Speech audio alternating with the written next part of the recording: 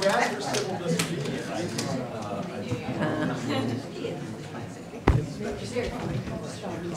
Are there people out there? So, our final speaker is getting ready. Before that, I'm reminded to tell you to, anyone who has a cell phone on, turn it off.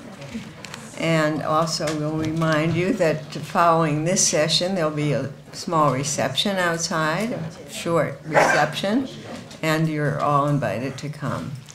But now, our final speaker, a professor of sociology and criminal justice at the university, Michael Jenkins, has just returned from a Fulbright fellowship in London, where he was posted with the Metropolitan Police.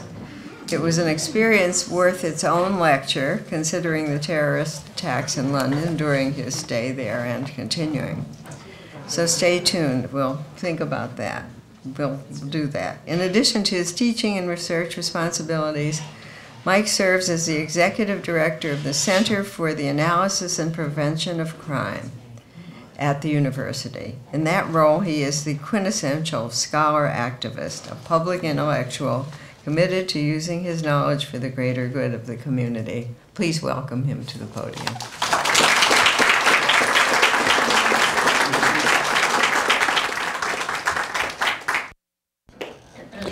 Good afternoon, everyone. And Sandra, those were very nice words. I appreciate them very much, and I appreciate the opportunity to be here before this distinguished group of scholars, all in your own right. Certainly, it's an honor to be here with the other speakers who are here today and who thankfully have given me some fodder to draw on for my talk today. And what I'm hoping to do in today's talk is to just give you kind of a quick overview of important points in criminal justice, crime, and criminological history through three periods in history: the 1920s, the 1960s, and the 1990s. I want to encourage, if you do have, this is university for a day, and I'm obviously part of a certain generation.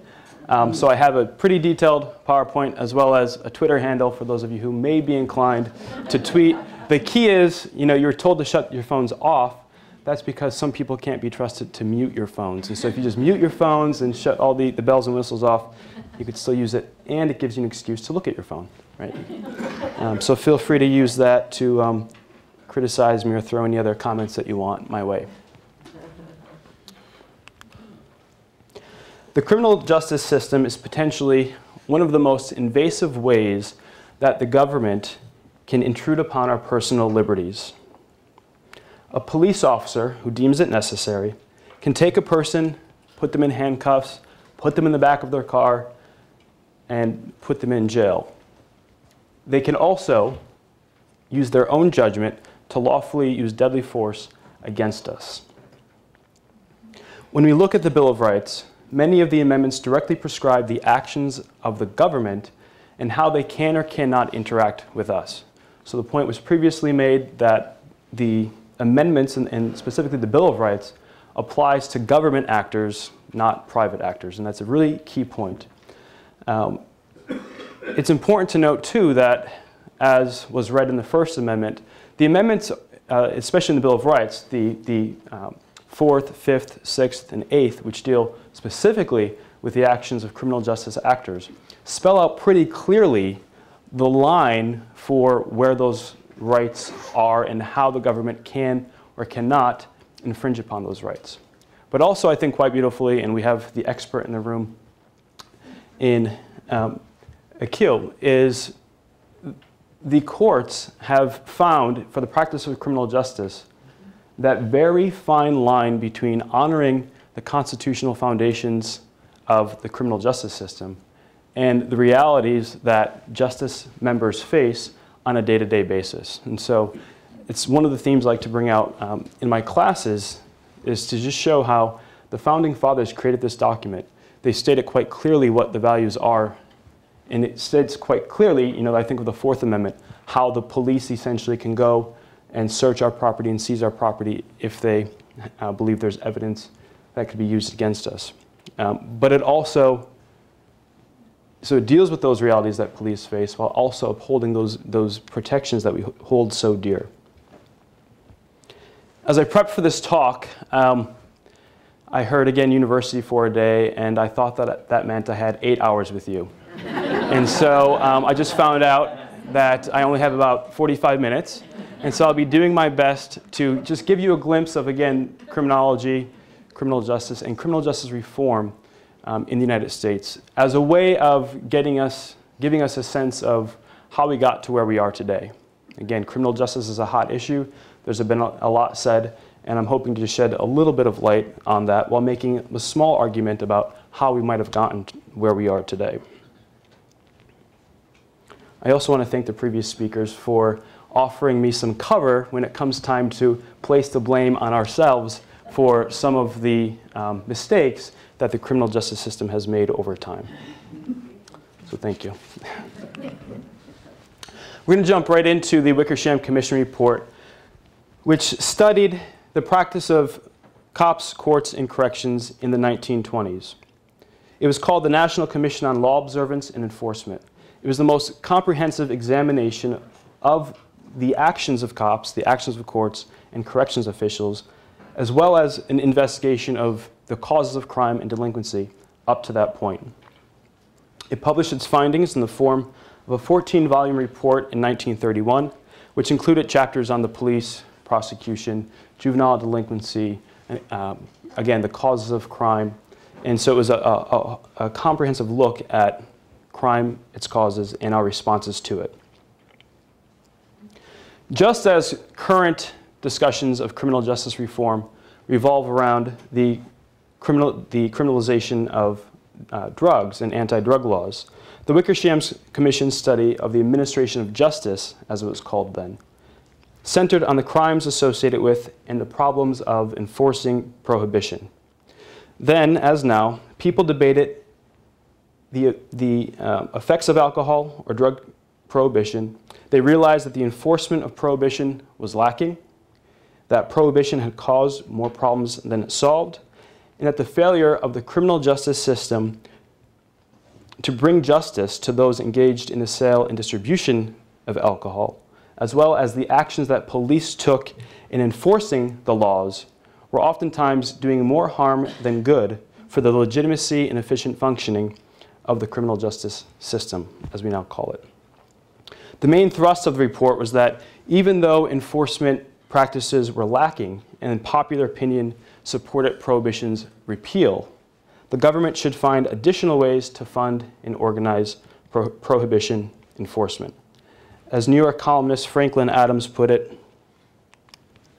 prohibition is an awful flop. We like it.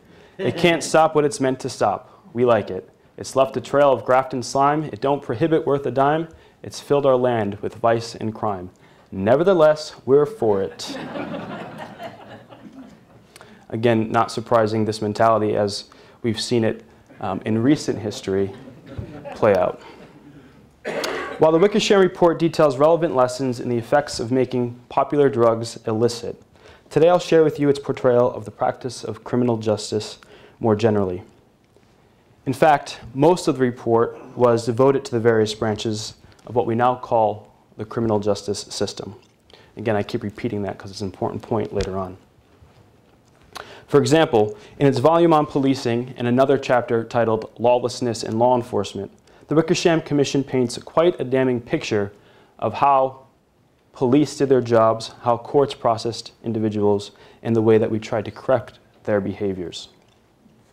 First, due in part to their perceived ineffectiveness and corruption in enforcing laws against alcohol, there's a loss of public confidence in the police.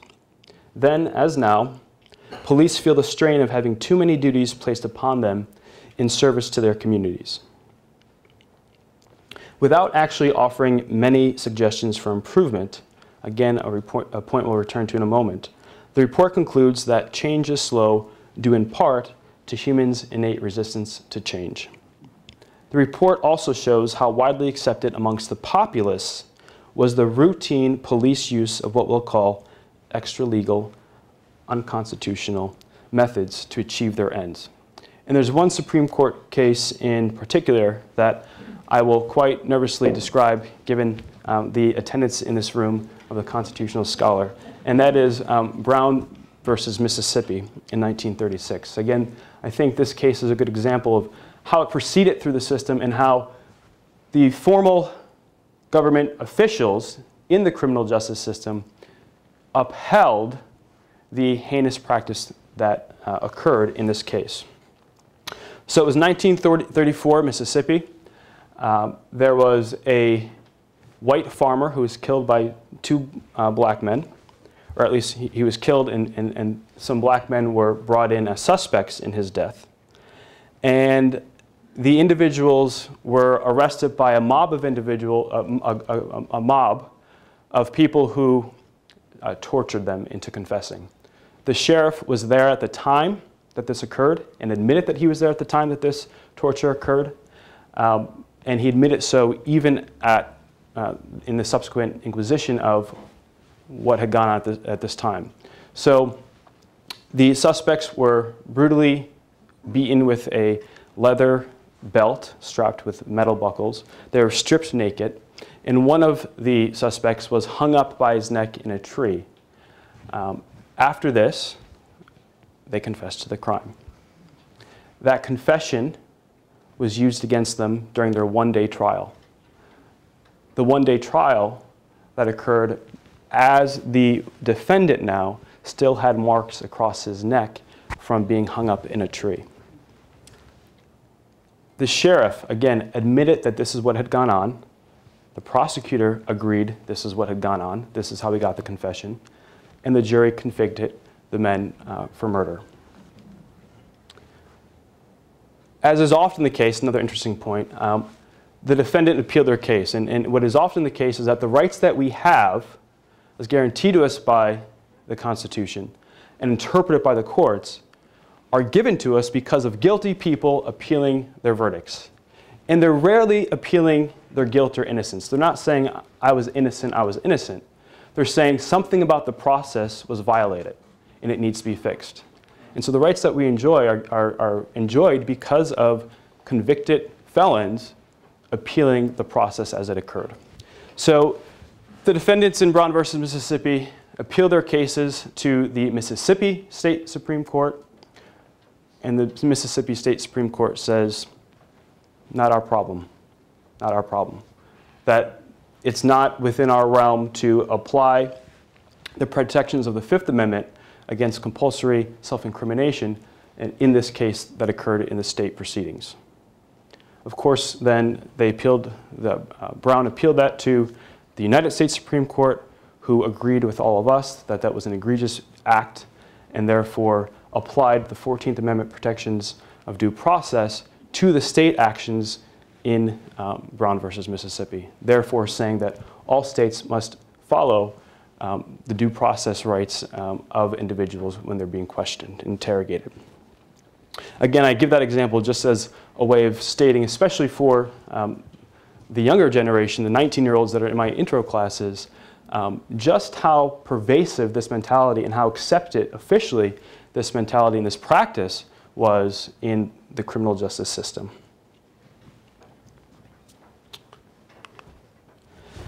So back to the Wickersham report. And the Wickersham report found that this practice of what they called the third degree was very common, and it was the most common way to get confessions at that time.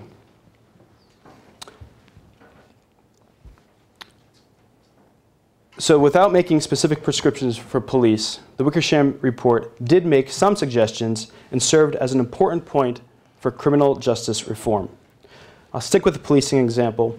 The Wickersham Commission made two suggestions with relevance today.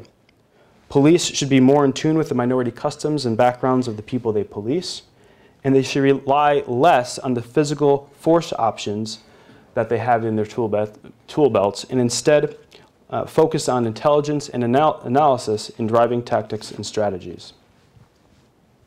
For the criminal justice system as a whole, the Wickersham report laid the groundwork for what would become a systems view of cops, courts, and corrections.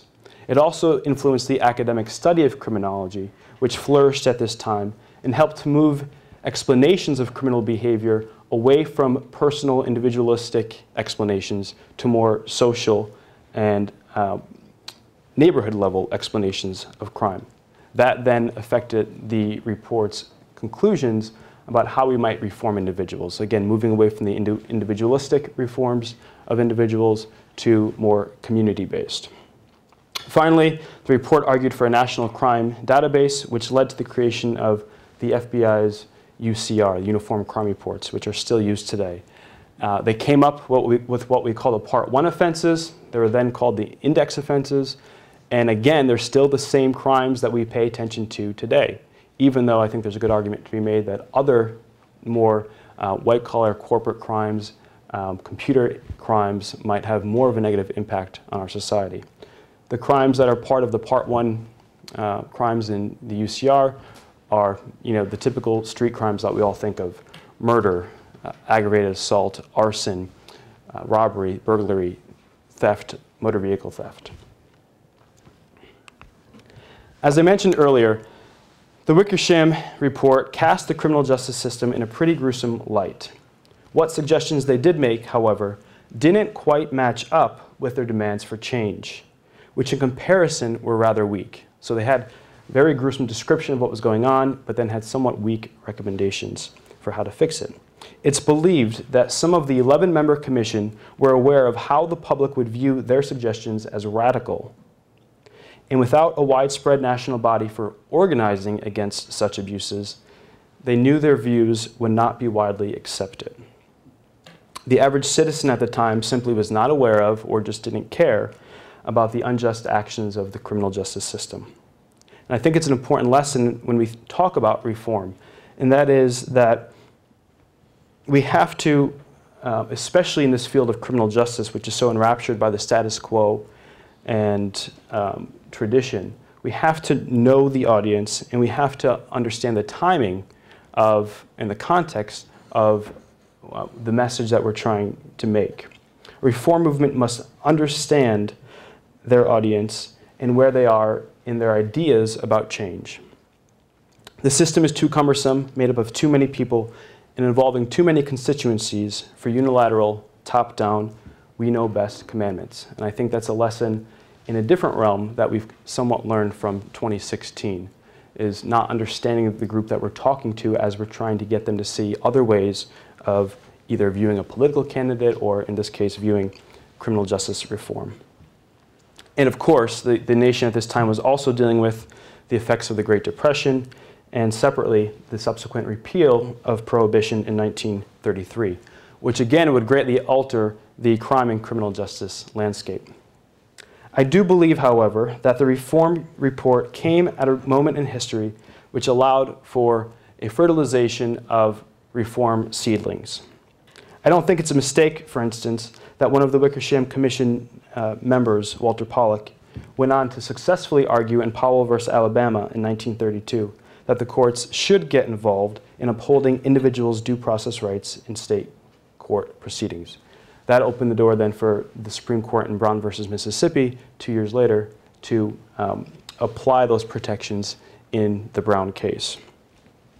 The Commission report also opened the door for reformers wishing to make changes in their own agencies by giving them the external legitimacy and the justification they need to institute change. Again, I think also an important point when making change is to give practitioners something they could point to help them justify the changes that they want to make in their own departments. By picking up on a sometimes not so popular reform movement, national commissions give a language and organized thought to a minority view. They coalesce seemingly disparate experiences and progressive thought and help to find consistencies between good contemporary thinking and conventional practice. Before we turn to another important crime commission, an important decade in the 1960s, we'll take a moment to discuss the reasons we're having this talk today. Crime. As a result of Prohibition and the Great Depression, overall crime rates in the 1920s soared and carried through a little bit into the 1930s. There's no shortage of explanations generally for why crime increases or decreases, and I think we're aware of many of them. They range from the legalization of abortion to removing lead in gasoline as a way of reducing crime in the 1990s, individual financial strain, economic conditions, drugs, video games, better policing, more incarceration, you name it. As we go throughout today's talk, I'll hit a few of these explanations and talk about the research on it. One of the most popular hypotheses involving the drug-crime connection is, one of the most popular hypotheses involving an explanation for crime is the drug-crime connection. For example, one of the reasons for the crime spike of the 1920s and into the 1930s was the passing of prohibition, which resulted in making a highly sought-after commodity, alcohol, no longer available in the mainstream market. Criminal elements organized to meet those demands in the underground market. Describing the present-day drug trade, one police chief refers to this as unregulated capitalism, where violence is a common tool for eliminating competition and collecting debts. In the 1980s, Paul Goldstein offers what's become a famous tripartite framework for understanding the drug-crime connection. Of course, he's studying in the 1980s, very different environment than the alcohol crime connection in the 1920s. Studying in the 1980s, he says that there's three ways that drugs and crime can be related. The first, the pharmacological effects of ingesting drugs on an individual's propensity for violence. In the review of the scientific literature, Parker and Arhan conclude that alcohol is by far the most implicated drug in violence. Not crack, not coke, not heroin, certainly not marijuana. The second explanation is the economic compulsive effects of a drug user committing crime to get money to support their habit. And finally, the one that he finds most likely in describing crime and drugs in the 1980s, which I think helps us understand the crime-drug connection, or the alcohol as a drug crime connection in the 1920s, is the systemic explanation. And that is that the corollary criminal effects of the system for distributing illicit drugs leads to more crime. So not only the crimes of dealing drugs themselves illegally, but the other violence and the other crimes that stem from the illicit trade. Where alcohol was not the primary contributing factor in terms of the ingestion of a drug, Goldstein's research finds that this mechanism, the systemic mechanism, is most at play in explaining drug-related homicide. So again, this idea of kind of reefer madness, someone smoking a joint and going to kill someone, is just not borne out in criminological explanations of crime. So we see that much of the connection between crime, criminal violence, and drugs is rooted in first in the use of alcohol as opposed to other illicit drugs, and second in the systemic effects of pushing drug distribution underground. Another common correlate to crime, which is worth noting at this point in history, the 1940s, is a connection that has been established across time, across deviant behaviors, and across cultures, for that matter, and that is the age crime curve. So here we have a few examples of lower-level offenses that follow this age crime curve connection. And we see it holds true not only for these lower-level offenses, but any other type of violent crime as well that we might put on this chart. You see that between the ages of 16 and 24, are kind of the cutoffs, we see an increase in offending. Again, defined as here lower-level offenses such as drunkenness, disorderly conduct, but it also holds true for other types of property crime and violence. The reason why I chose this one is because it shows just how clearly all of those lines match up. Why is this important? Well, what happened in the 1940s? World War II. In the 1940s, we see a drop in crime, and many people attribute that to the shipping away, essentially, of this 18 to 24-year-old cohort that is no longer in the United States to commit these behaviors, oftentimes that are deemed criminal. Okay?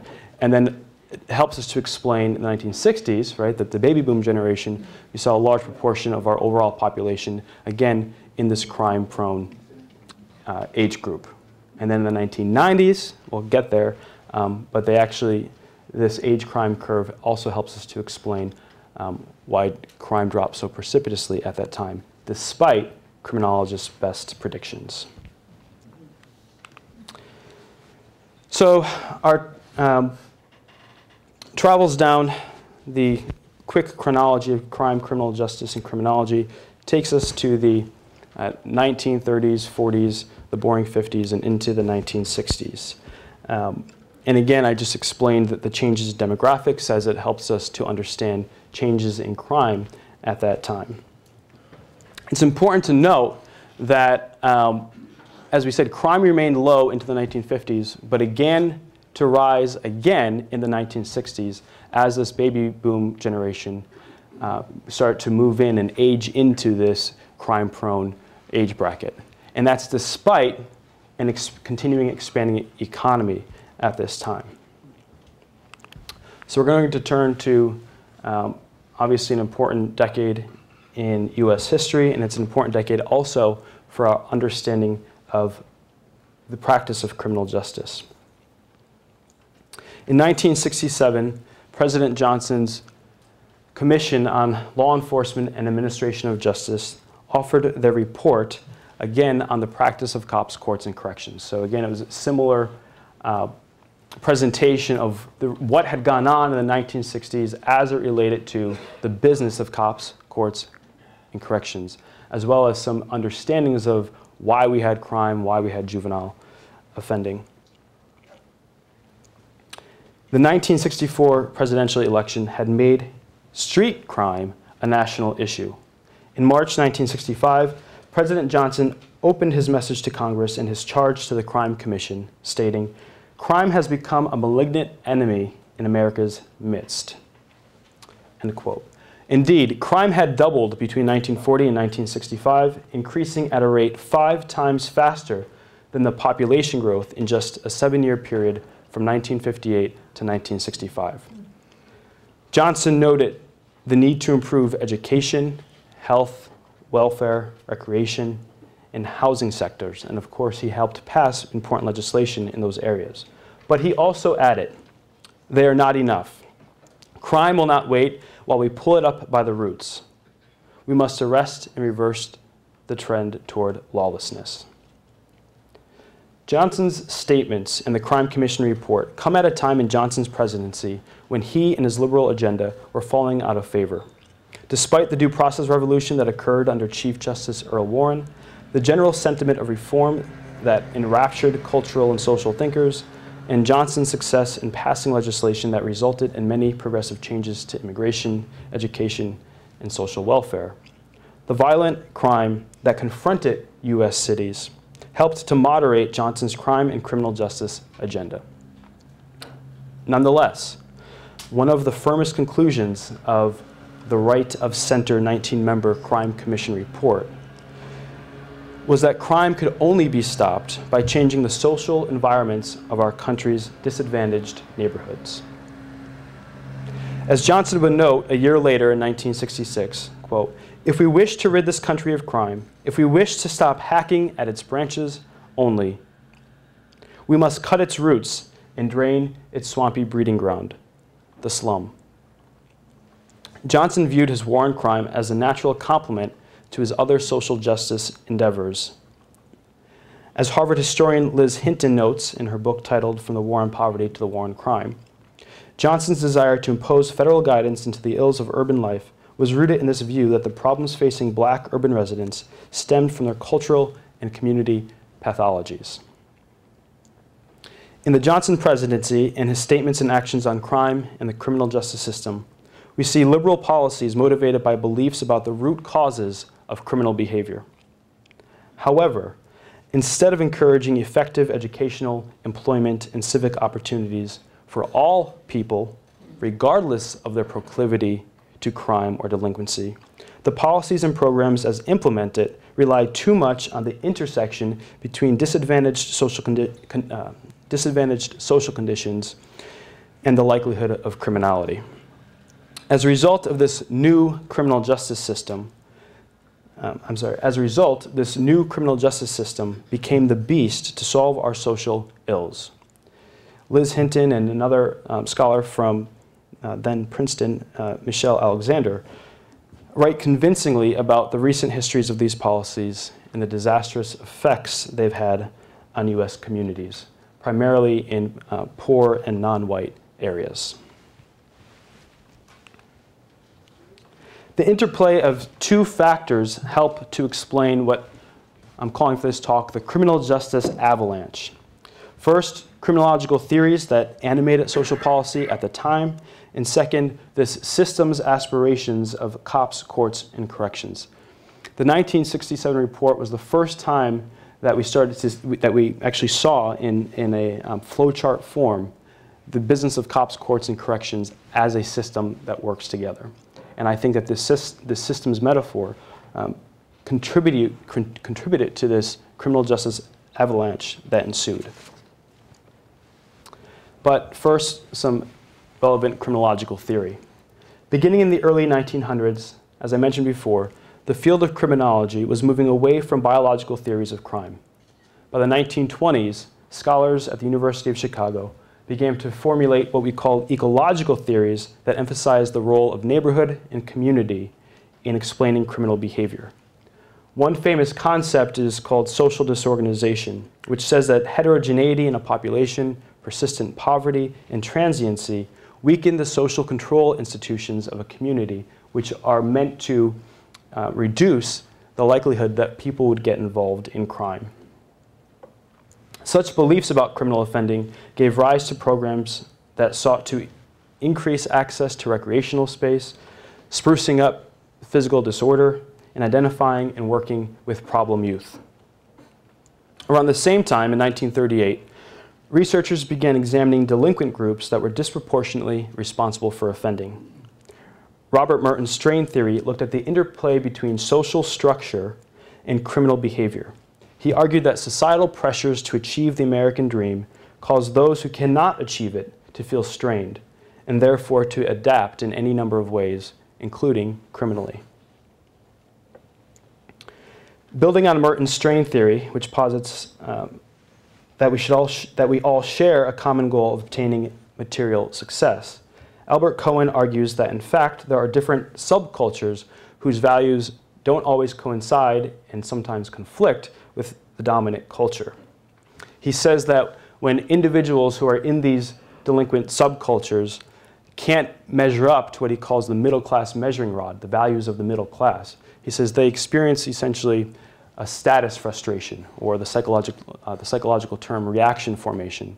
And instead of trying to continue to reach and fail for these middle class values of hard work and economic success through legitimate means, they find new ways of meeting those, getting to those means, and new ways of essentially living their lives. The criminologist with the most influence over the President's Crime Commission is Lloyd O'Lean, who served as the Associate Director of the Crime Commission. He, along with his colleague, posited what we call the differential opportunity theory. He put forth this theory in his book on delinquent gangs in 1960. They describe how youths in disadvantaged neighborhoods adapt to a lack of legitimate opportunity, and, he added, an abundance of illegitimate opportunities by adapting one of three subcultures: a retreatist subculture, a criminal subculture, or a conflict subculture. They note, as do prior theorists, the effects of limiting access to legitimate opportunities for success. But they extend their thinking in a very important way, I think, that explains where we went in criminal justice. And that is, they highlight the ample illegitimate opportunities that exist in those same neighborhoods. These opportunities determine the amount, the means, and the types of criminal behavior that will occur. So we see an implementation of anti-crime or crime control programs that not only support a variety of social programs to increase access to legitimate streams for pursuing the American dream, but we also experience an avalanche of criminal justice activity that seeks to limit the availability of illegitimate means for offending. If a lack of legitimate means for achieving success leads to an inability to achieve success, then reducing the illegitimate means for offending will lead to an inability to offend. Many of the general suggestions offered by the Commission report reflect Olin's vision for how society could best fight crime. In fact, probably the most detailed recommendation that the report gives is based on Olin's program that he implemented in New York City in the 1960s. It was called Mobilization for Youth. And it was meant to prevent delinquency through job training, psychological counseling, and a narcotics program for youths in disadvantaged areas. This program was implemented in 1968 after the Juvenile Delinquency Prevention and Control Act. So again, we see Olin, who's motivated theoretically looking at the causes of crime as resulting from a lack of legitimate opportunities, but also an abundance of illegitimate opportunities. And so his main program that he gets implemented in New York City and that is implemented across the United States as a result of his influence on the report is an anti-poverty program that is focused on limiting delinquency. And he's eliminating delinquency by eliminating the opportunities for crime. So what happened? How did this well-intentioned program get so off course? In their attempt to divert juveniles from a life of crime, the funding for and objectives of these social programs became part and parcel of anti-crime strategies. The criminal justice system became the method for responding to society's most pressing concerns.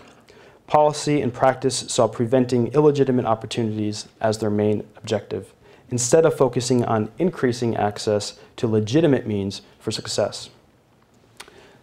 The criminal justice system became the method for doing both, and it was much simpler for them to do one than the other. The first line under the objectives of the executive summary of the crime report states, "First, society must seek to prevent crime before it happens by assuring all Americans a stake in the benefits and responsibilities of American life, by strengthening law enforcement, and by reducing criminal opportunities." What occurred is that for the next 30 years, the end or the goal of crime control defined the means or the methods of social improvement. And the criminal justice system became the sole respondent, or at least the main respondent to those problems.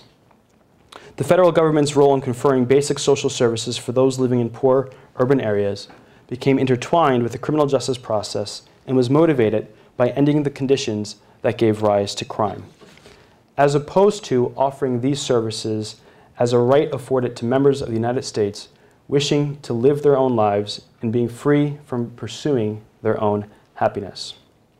A criminal justice systems approach to delivering crime control and other social services via police departments, courts, and correctional facilities helped to simplify their connections between the defined problem and the appropriate policy responses. At the same time, the Crime Control Acts expanded funding for research on crime interventions. And I think research is to blame in a certain way too. And that's because the need for well-defined research methodologies further added to the favoring of criminal justice interventions, as they were also easier to study. It's much less complicated to study a positivistic phenomenon, for example, how increasing arrests in a certain area reduces crime, than it is to measure the effect of shifting sociological and political underpinnings on increasing access to the American dream. As we see here, a sample of the Commission's proposals for reaching the listed objectives vary from those that are quite vague to some that are rather distinct. Nonetheless, what ensued, I'll repeat, is this criminal justice system avalanche, marked by high rates of involvement in the criminal justice system and an obscene number of individuals being placed behind bars for correctional purposes. The statistics are so widely cited now that they'd almost become trite if it weren't for the harsh reality they represent. So we know that 25% of the prison population in the world is held in the United States, despite the fact that we only have 5% of the world's population. We know that we have 2.2 million people behind bars in the United States, and that number is 5 times higher than it was in 1972.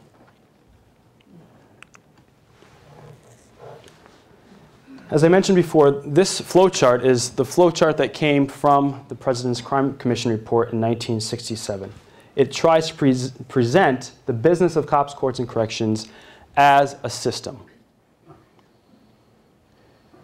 And yet, when we look at this, as well as the actual practice of criminal justice, it often functions as anything but a system. The conspicuousness of this image and the system's access to our everyday lives established our thinking of the criminal justice system as a we-fix-it-all system. This is a notion from which we're just starting to part ways. For too long, we invoked the criminal justice system to respond to an array of our personal and community's problems or concerns. The police showed up when other agencies couldn't or wouldn't, and the police, for too long, had limited tools for dealing with societal concerns. Namely, those tools included the power of enforcing the law and making arrests. Also at this time in the report championed the use of the 911 system, of making that a system that is common across the country, which also helped to create this mindset in us as a society that, when we call 911, we're going to get help. And oftentimes when we call 911, the help we're going to get is in the form of the police in the criminal justice system. Right? And so this saying in police is, you call, we come. Right? You dial 911, people expect police to show up. We fed the beast. George Kelling, in an illuminating article titled Crime and Metaphor, Crime and Metaphor, describes how the system metaphor caused police to view themselves as feeders of the criminal justice beast, rather than preventers of crime or upholders of community well-being.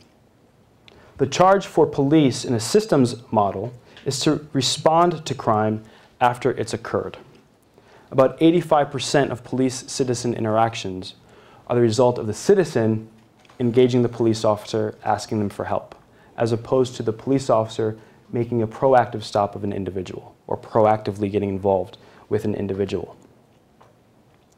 What ensued in the 1970s and 80s is the dispatching of police as responders to citizen concerns. The avalanche of criminal justice activity was also precipitated by the get tough on crime political discourse of the conservative Nixon and Reagan administrations. Specifically, in 1971, after having declared a war on drugs, President Nixon declares drug abuse, quote, public enemy number one. Whereas the war on crime understood the need to at least try to combat the root causes of criminality, Nixon's drug war viewed drug addiction as a personal failing and blamed drug use for crime. As he had stated in 1967, quote, our opinion makers have gone too far in promoting the doctrine that when the law is broken, society, not the criminal, is to blame. It's at this point in history when we see the prison boom. We had already established the criminal justice system as our go-to response for the problems facing our neighborhoods. Now, Nixon and those who shared his outlook tied a common deviant behavior, which was viewed as ravaging whole communities, to crime. The routine response was no longer rehabilitation and treatment, but detection, punishment, and incarceration. Another interesting side note is that in 1974, a very well-cited paper concluded in a meta-analysis of prisoner rehabilitation programs that nothing works. And so the quote was, nothing works in prison rehabilitation. So you see again this research community, the criminological understanding of criminal behavior and policy coming together to give us the circumstances that we find ourselves in today. What's interesting too about that Nothing Works report is that the author thought that it would limit our use of prison, saying, listen, you're sending people to prison and people trying to be rehabilitated in prison, it's not working. And in fact, we know that it said rehabilitation doesn't work, but maybe incarcerating people behind bars does. And so it had the opposite effect of what he thought it might have when he went on his public speaking tour of his research.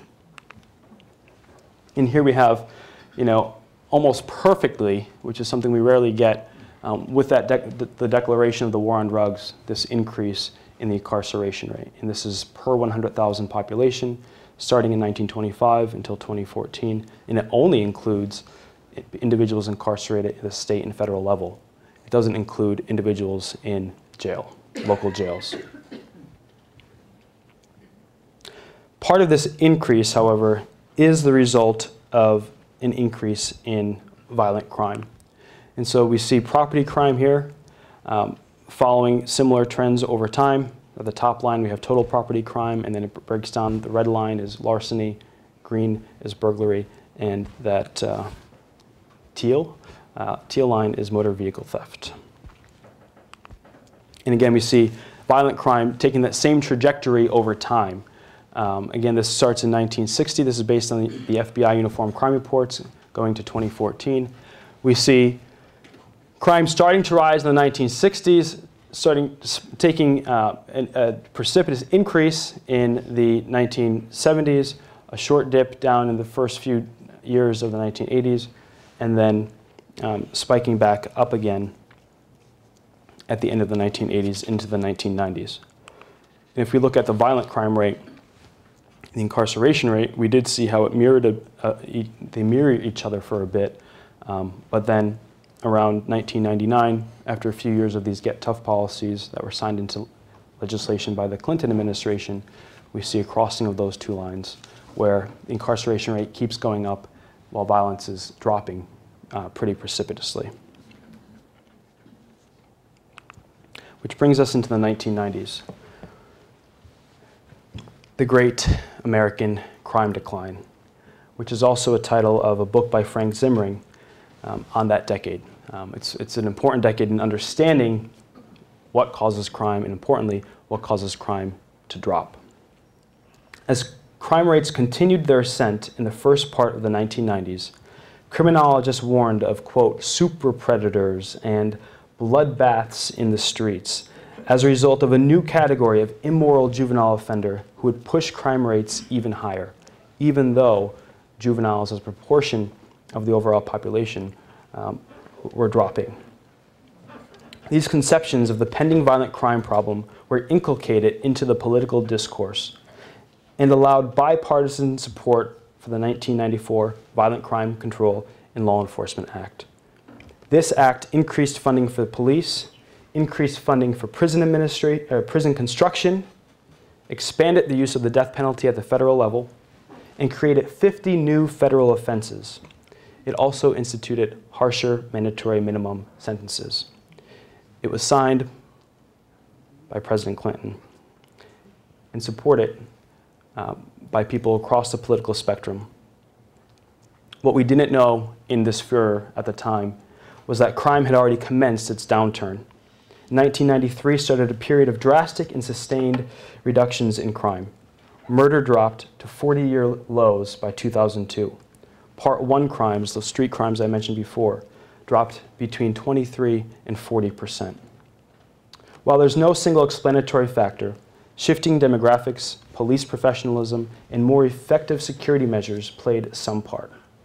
And the common refrain of improving economic and better structural conditions likely did not account for much of the decline. When studying the crime decline, the 1990s figure most prominently. We learned that the context of crime matters. The combinations of multiple variables affect whether or not crime increases or decreases, and that it's important to specify how things work, when they work, in what environments against what crimes. The case of New York City in the 1990s is the lab for much research on crime and its correlates. In the 1990s, crime in New York City dropped twice the national average, the largest and most sustained crime drop in history.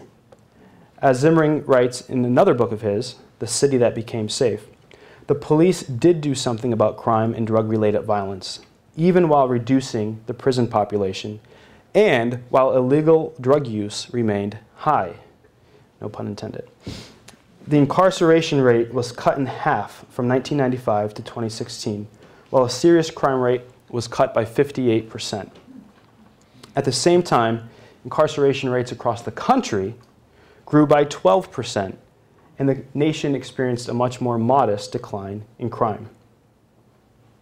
New York City did this, in part, by limiting misdemeanor drug arrests and instead making them a ticketable offense, loosening harsh sentences, and instituting diversionary programs such as the Drug Treatment Alternative to Prison program. Police had changed their orientation. No longer were they feeders into a harsh system, but professionals in collaboration with others, responsible for the long-term health and well-being of their neighborhoods. Despite a few years of crime creep in the first years of the 2000s and a potential present trend upward, crime has generally remained low across the United States. As a result, we're in a climate that is friendly to rehabilitative, preventive, harm reduction reforms, dealing with crime and other social problems. Vitally, much of the discussion centers around bipartisan solutions. Criminal justice reform has enjoyed national leadership from the previous presidential administration, as well as grassroots support and popular demand. One sign of this political shift is that we're now seeing former public defenders elected to prosecutors' positions. It's no longer politically expedient to be tough on crime. Liberals are finally finding our footing in championing rehabilitative, community-based solutions and are joining with conservatives interested in limiting government control over our lives and fiscal responsibility. The reforms take many forms: eliminating the grossly unconstitutional practice of jailing people who cannot afford to pay fines or court fees, increasing the minimum age at which one can be considered for an adult prison sentence. For example, Connecticut has increased that to 21. Decarceration policies and practices such as California's Proposition 47, President Obama's clemency to nonviolent drug offenders, and limiting the use of mandatory minimums. Harm reduction policies that use the arrest function to focus on serious, repeat, violent criminals and encourage police to call on other agencies to deal with problems that are no longer appropriate for criminal justice intervention, such as drug addiction and mental illness. Okay, so I've spoken now for almost an hour, and we learned how to improve our treatment of the crime problem, how to speak about crime, how we can prevent crime in a more just way without unreasonably hindering large swaths of persons' individual freedoms. But now it's time to throw that out the window. President Trump wants to bring tough on crime back to America. He's voiced his support for brutal, heavy-handed policing, longer prison sentences, wider use of the death penalty, and increasing mandatory minimums to fight the opioid overdose epidemic. More directly, he has ended the practice of allowing federal oversight of police departments engaged in a pattern of unconstitutional behavior. This is an important tool for helping to reform specific police departments, and it's a tool that reform-minded police chiefs can rely upon with government assistance to help them make the changes that are necessary so that they could police our cities in more just ways. As we've seen, the president has the imperative to set and frame the criminal justice agenda. We've seen recently that criminal justice practice at the local level can and does change in reaction to national politics, more so than any other part of the criminal justice system or other public sectors such as education. Part of this is due to the vastly discretionary work of police and the lack of national standards for police compared to other sectors. I saw this in my own research recently, where I was working with a student to see how local immigrants, particularly Latino immigrants, experience the criminal justice system. And in our study of their views of the criminal justice system, what was the most robust finding was their fear of deportation and their fear of the Trump administration. And so we see views of criminal justice practitioners being entwined with the speeches and the discourse that the president is giving us as it relates to immigration. We also saw this with, or it also I think speaks to this issue in policing of militarization of police, where it's not so much that they would use the tactics or that they would have this weaponry. For me, it's the end as they see it and how police are defining their roles in our communities.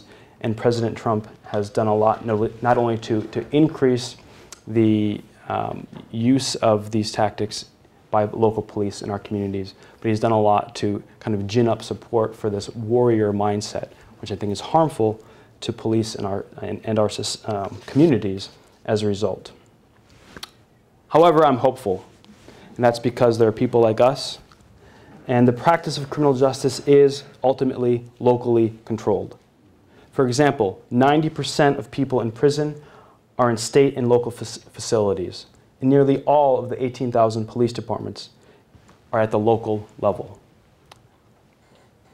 To ensure lasting change, we need to keep conversations going. We need to hold the spotlight on criminal justice practice, and we need to act locally. Act in our own local elections, act in your own criminal justice systems, and most importantly, act in our own neighborhoods. And then, since we were given this great quote by Churchill, I think what we'll find is that we will do the right thing. We've already done a lot of the wrong things, and I think the time is right, despite our national leadership, for us as a country to come together and continue the reforms of criminal justice. Thank you.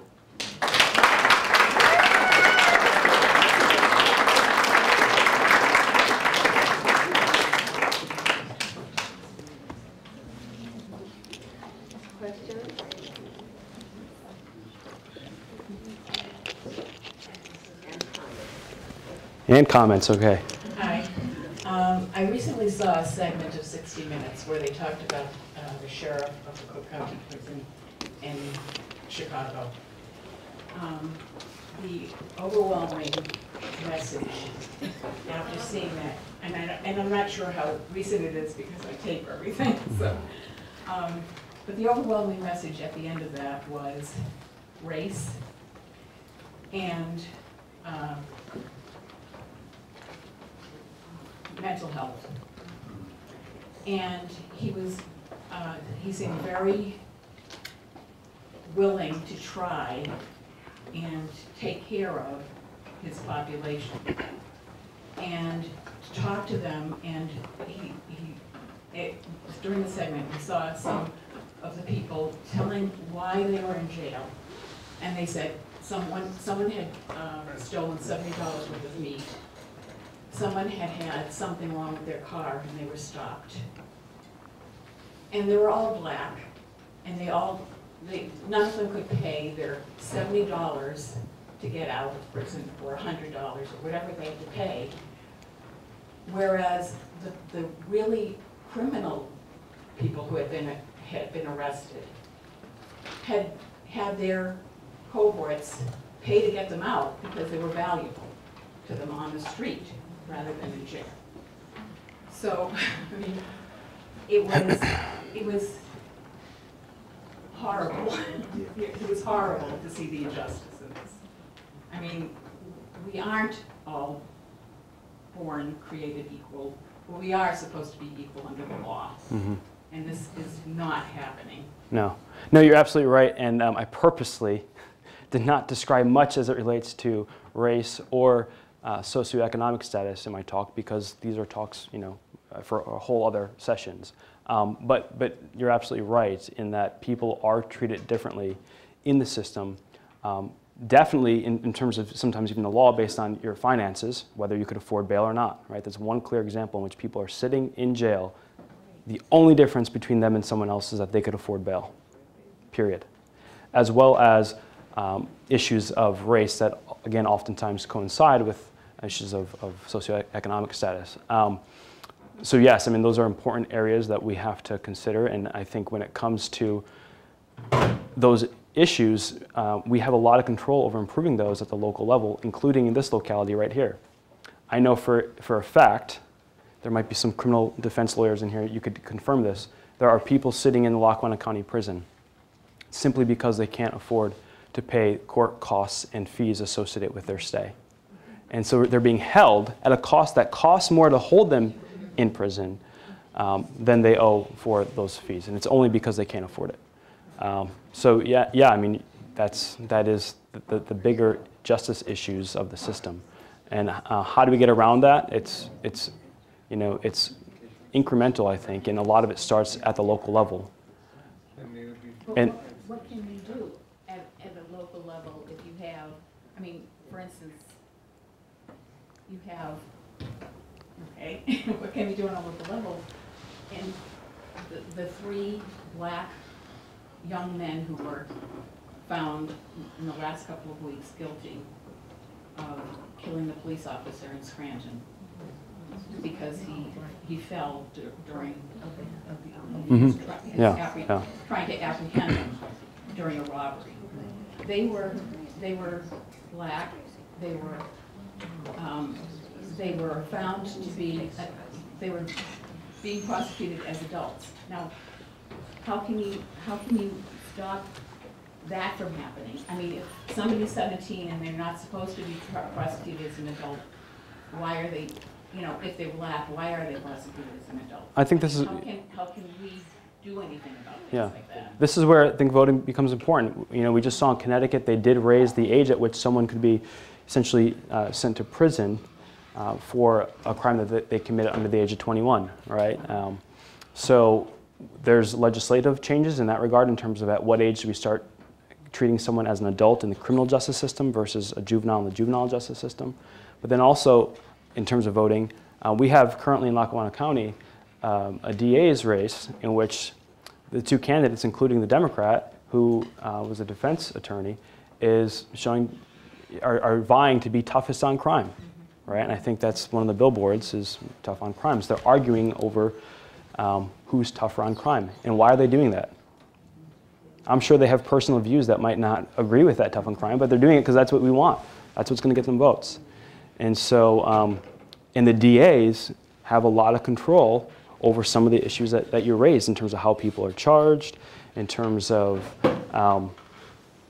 if people are going to end up in jail while they wait trial, if the bail is going to be administered, et cetera. So yeah, those are the most complicated issues that we have to deal with. Okay. Two things. He has the microphone. Yeah. 2 things that you didn't touch upon. One, the motivation to keep people who have been convicted of crimes from voting, and maybe keep people from voting because you make them criminals. And 2, the effect of the privatization of the prison systems. Yeah. There's a whole bunch I didn't hit on in this talk, so I hope I didn't give you the impression that I was trying to cover it all, although I did try to cover a lot. That is a place where also we're making some strides in terms of felony disenfranchisement, right? So we are, at the state level, increasing the ability of people who've been convicted of a felony to vote. So we're essentially, once someone is out of prison, they've done their time, and we're starting to find these new ways of bringing them back into society and not continuing to punish them for their crimes. I also think related to that is this whole ban the box movement, right? Where essentially if you're applying for a job, you have to check a box that says, I've been arrested. And that the idea is that checking that box eliminates your likelihood in a tough employment economy, limits your probability that you'll get a call. Right, and so we've seen movements at the state level to make that illegal. And then your second issue was privatization. Yeah, that figures in, I think, increasingly so, because of the perverse incentives that are obviously there. However, I think there are ways you could use the incentives in positive ways. So, for example, we often think of private prisons earning money based on getting people behind bars, right? Getting people into their prisons.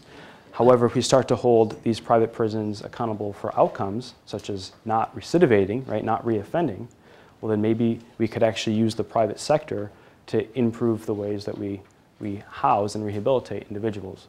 I do think one concern with the Trump administration is the ability, politically, given control of the federal government as it is, to potentially increase the privatization of different aspects of the criminal justice system. And it's something we need to be mindful of. I don't think it's something that is inherently bad, although it's something that you have to make sure that is done in the right way. What's the definition of crime, and should it be redefined? Yes, without a doubt. So I have a couple students here. In my intro to criminal justice class, I make the entire class say all together, I am a criminal, right? I have committed a crime. And the idea is that criminal behavior is simply a behavior that we've defined as criminal, right? And it's behavior just like anything else. And we've all done things that, in our present lives even, we've done things that in certain cultures might be considered criminal today. We have all done things that possibly in recent history in the United States might have been considered criminal.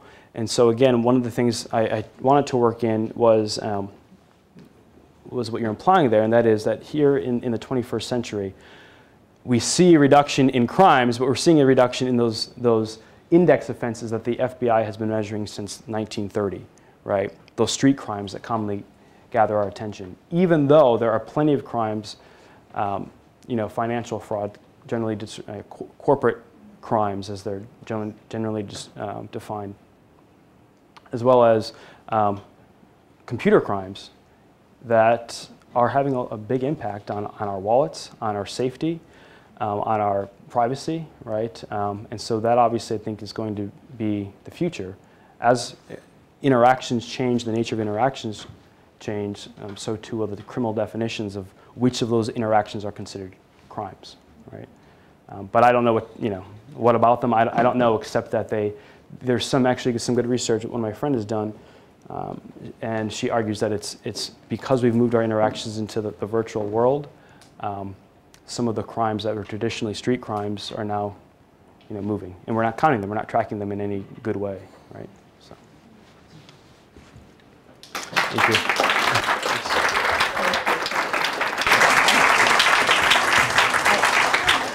I can't begin to sum up all we've learned today from our four speakers, but it has been a lot. But for me, I can only say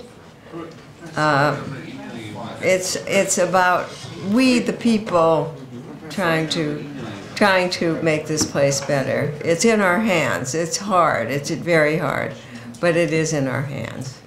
So thank you for coming, and join us for a reception out in the lobby.